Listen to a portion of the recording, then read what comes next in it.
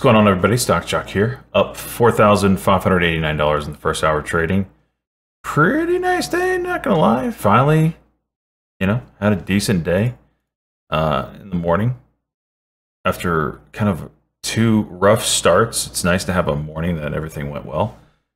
Finished the day up $5,211, so it got even better. I was up quite a bit more than that. I would say I think I hit high 60. I was up around $6,900 before making one last Tesla trade that kind of went against me. But a lot of good traders today, a lot of good momentum in the market, especially after yesterday's craziness with the whole capital stuff. Glad to see the market kind of shrugged it off and there wasn't any kind of fear left in the market, and things went from there. So right before we get into the trades, I just want to invite everybody, if you're not aware, I have a free chat room on Twitch where I live stream all my trades all day long throughout the entire day. The link for that Twitch stream is down below, as well as a Discord channel, which I invite everyone to come into as well. It's a great place for beginning traders as well as experience. But without further ado, let's get into the trades. So the first trade I had in the morning was actually Sun W, but I forgot to hit the record button, so that's not what I'm going to go over. It was just a quick little scalp, 150 buck winner. The next trade that I'm going to go over, this current is actually a swing trade, is Tesla. So Tesla kind of popped up out of the gates here, started to flag here on the 1 minute, and I was like, okay, we have a wedge here, 2 points of contact on the top side, 3 points of contact on the bottom side. So I'm like, okay, whatever side breaks first, I'll go that direction. And Tesla decided to break here, and I went short. And I said, now whenever I enter a position on the 1 minute chart, if, like for instance, if I'm short right here for this break, I absolutely stop loss on the first candle over candle. Same thing if I go long something and it doesn't work out, my absolute stop loss is the first candle under candle. In this case, it looked like it was going to break down. It did not. It became a bear trap and ended up running, and I stopped out on the first candle over candle after I got in. So it did not break down here. And a lot of times on these patterns, if you get the break that you're looking for, but it doesn't have any follow through, usually the reverse happens. And I believe I took this trade to the long side, yeah, almost immediately after. So we started going through here. So I took the short and I lost about 80 cents on 20 contracts. So that's roughly $1,600. But I was able to flip it around here and play it the other way. Got the breakout that I was looking for. I got long. I went to 780 calls at 1784, and I started selling on the way up. I sold half at 1888 for $1 win, and I sold 5 more at 2116. This is all up and through here. 2116 for a almost $3.50 win, and the rest out at 2047. So I lost it here, but I gained it back and more up through here. Right there. I'm at candle under candle.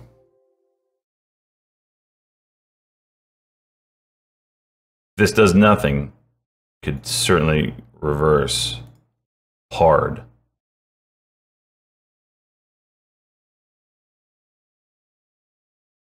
Like, if it's going to go down, this is the absolute moment. If this does nothing, this is going to 800.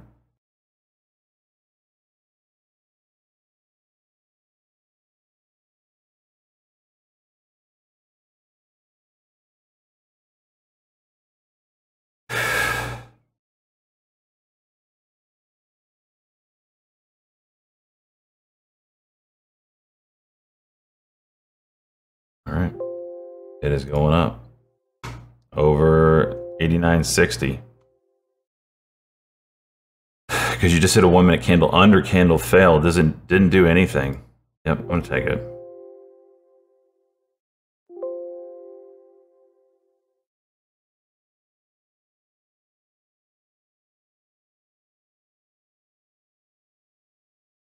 There it goes. Big move would be, there we go. 91 break would be awesome.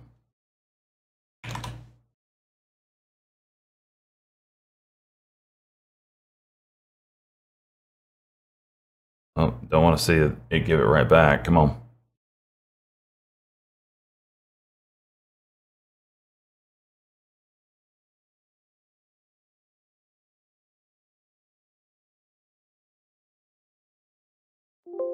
Still in half. Running this declining Bollinger Band here. I'm not a huge fan of that. Of course, Tesla says, what Bollinger Band?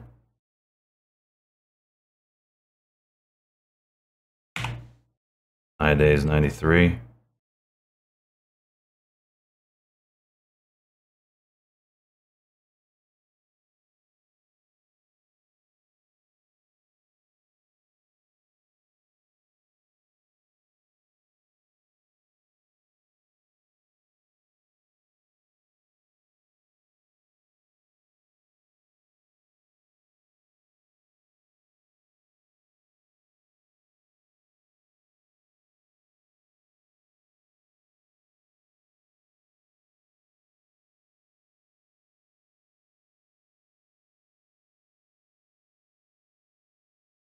'92 is getting run.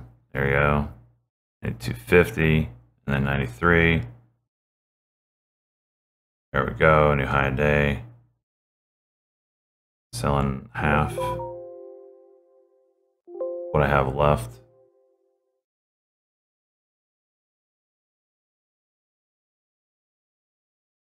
I always count on Tesla for a play, man. Look at the SPY. Look at the SPY. It's just like, huh? We go up. This is what we do.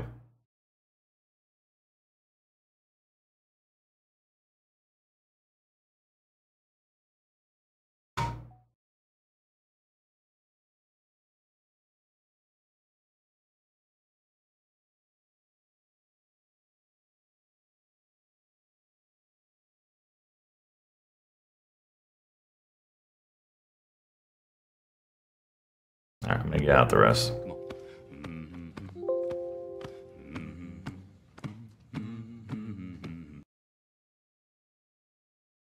Next trade here is on Kern. Kern was moving up this morning, yesterday, along with all the other pot plays. This is in the pot sector. It has to do with compliance for companies. So this one kind of had a flat top or a descending resistance line that had bumped its head on twice.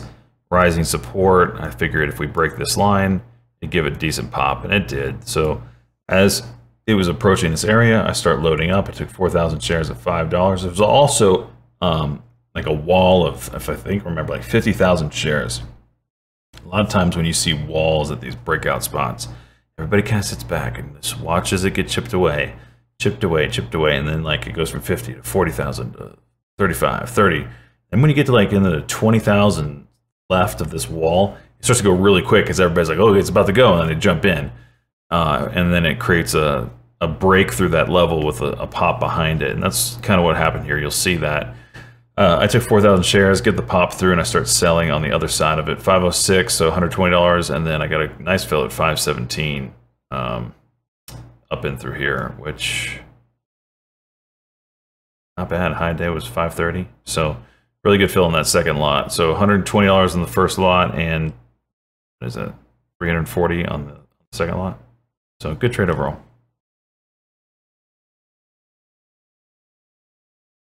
What level are we looking at here? About 503 Kern. Probably just this 5 is all it's going to take. You start seeing chunks taken out of that wall, it's probably all it's going to take. It's 20,000. I'll take some out too.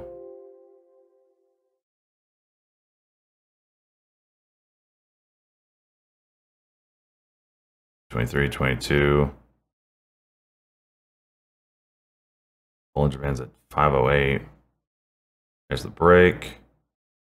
505. High day needs to go. There it is. There it is. Selling half. Selling the rest. Ooh, look at that fill. 517. Hot dog. So this next trade is BIDU. BIDU is based in China, Baidu, and this is a news play. As you can see, nothing's going on volume-wise, and all of a sudden, boom, huge spike in volume, goes from 205 to 213. And all that is news that they are looking to jump into the vehicle space, electric vehicle space. And they're a legit company, and they totally could if they wanted to. So kind of a big deal. A nice move up. Gave it all back at the end of the day, but I was kind of slow to it, honestly. By the time I got in, it had moved quite a bit, and I took 5 calls. That's the only thing I thought or felt comfortable taking. And so here's the calls down here. I took the 210 calls, got 5 of them, got in at 444, sold 3 of them at 750, and as it was coming back down through here, I sold the rest at 496. So very nice win. I did end up doing a second pop for some reason, but nice win. With all these news plays, you don't know where they go, so you got to take your profit. This could have kept going into blue skies above, or it could just been old news and come crashing down. So you never know. You just got to take your profit, be happy with it.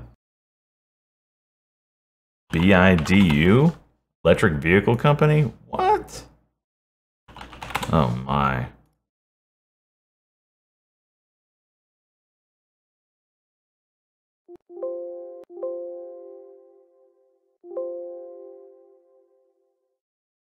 I got 5 of these contracts.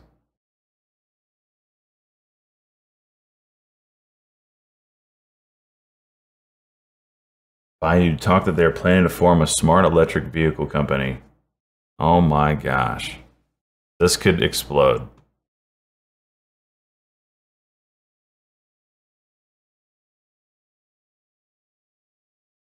I didn't.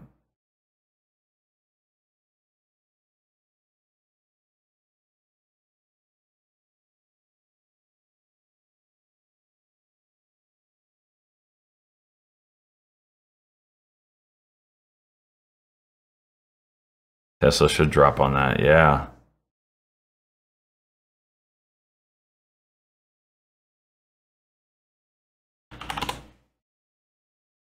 It'll be back, though. It'll be back. I mean, Tesla doesn't go down. That's confirmed. BIDU sitting at this high day, man.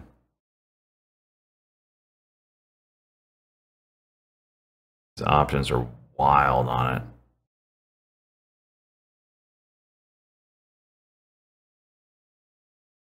Feels like it's close to just exploding.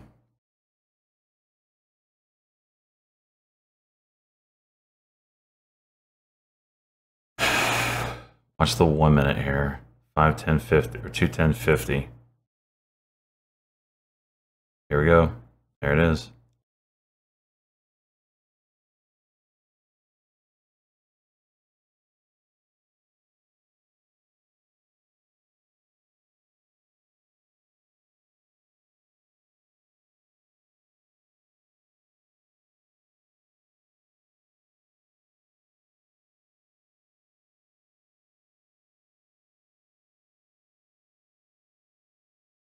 Baidu daily candle or candles 213.30.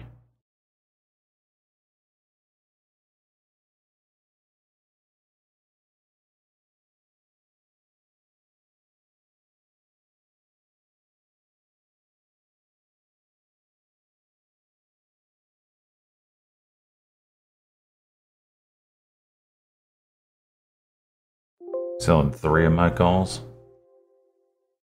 Locking in some of the profit. I only took 5. Didn't realize my contracts were set at 5 down here. How do I feel about Boeing? They should have a good end of 20. They should have a good 2021.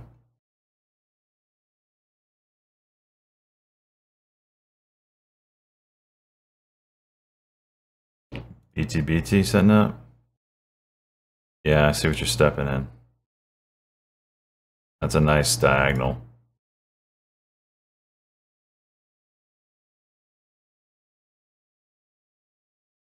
It's a real nice diagonal break.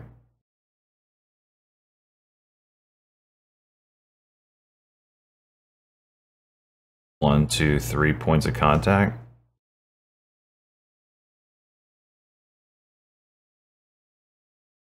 All right, I'm selling the rest of the Baidu before I go red on the rest.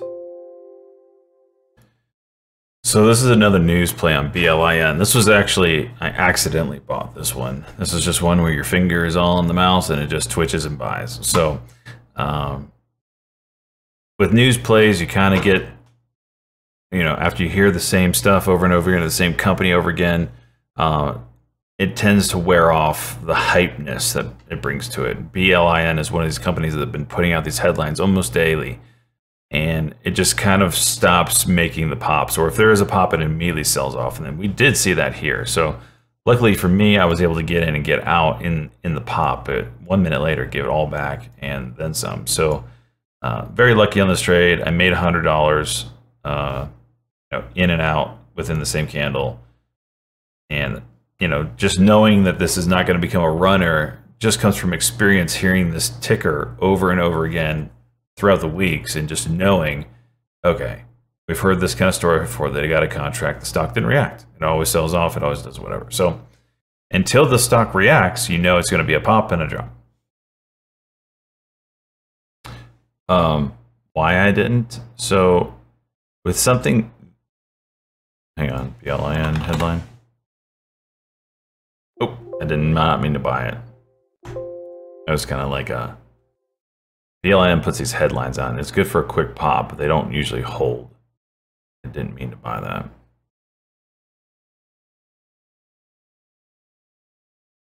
Sell now. So these next two trades are the last trades that I took, and they're kind of, I took one, heard some news, took another one, sold that one, or covered that one. It was actually short. And I came back to the initial, original trade and sold out of that. So this is a long clip, so feel free to fast forward. There's a lot of dead space in this one. But in this one, someone in the chat room called it out, and I pulled it over, and I kind of liked it. The thing I did not like is it kind of had like a high, these levels where high day was broken but sold off, came up to L again, so it's kind of creating like an ascending triangle.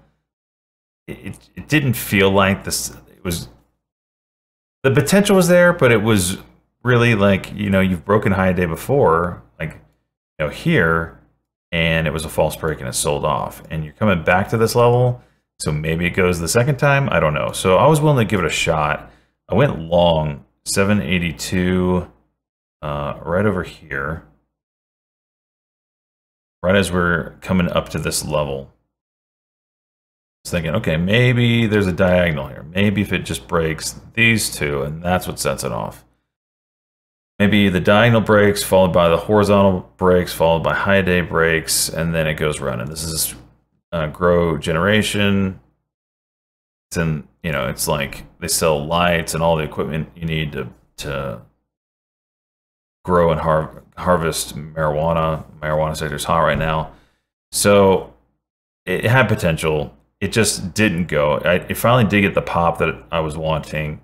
Ended up selling for profit. I got in at 482, out 48.05 and 47.84. So a decent profit, no doubt.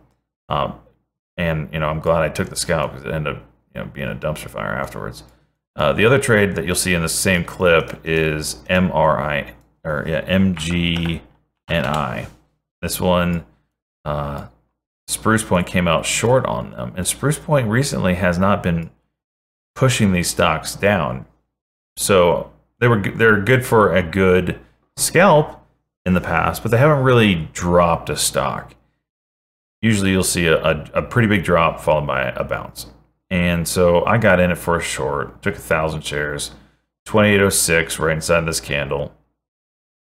And I covered inside this candle as well for a small profit, $190.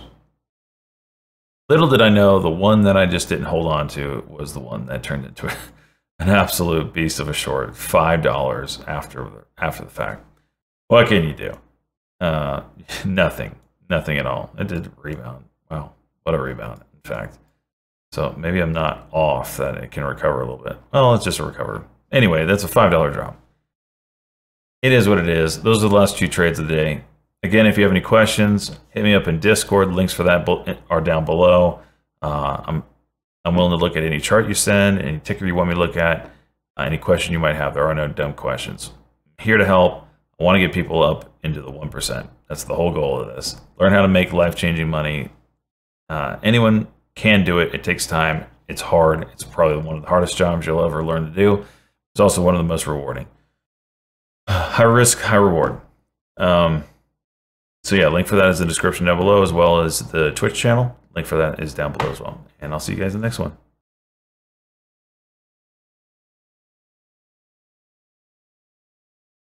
GRWG. Bro dog. Now I'm just going to say it on purpose. GRWG. Hey, all right.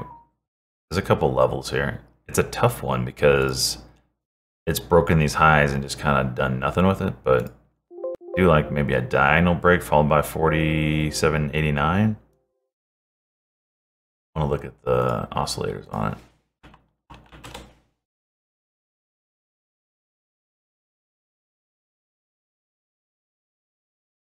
It has to break that 89 though.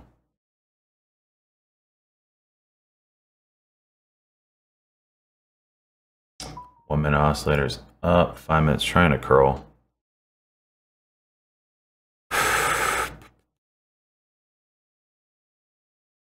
No volume. Come on.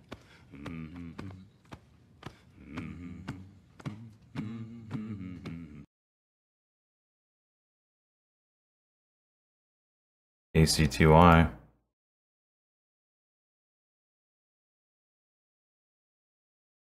There it is. Come on.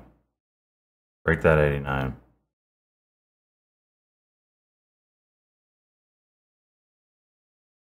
EMA starting to meet up with this price action.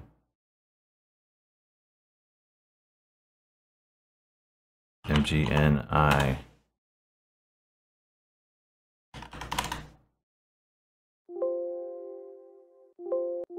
Spruce Point is short. MGNI.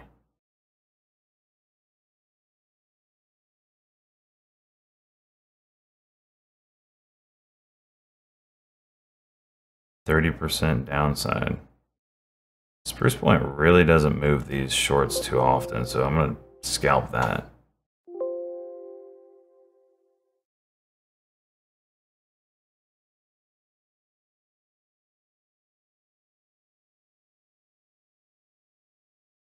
Chat room's pumping NCTY again. All right, 5 minute play now. This is looking good for that 89 break, but it has to break.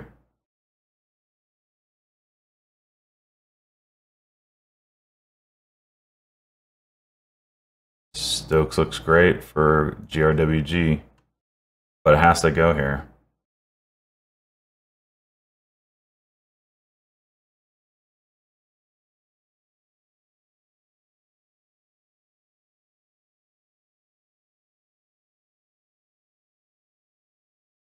'80s, 88, 89. There you go.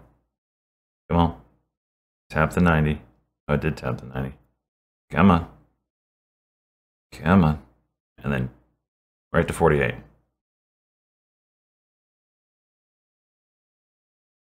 Not really a ripper, huh? There we go. There we go. Selling half. Selling the, oh, bad fill on the rest. Not a bad loss on it. $30 loss on the second half. Oh. No, what? No, I made money on it.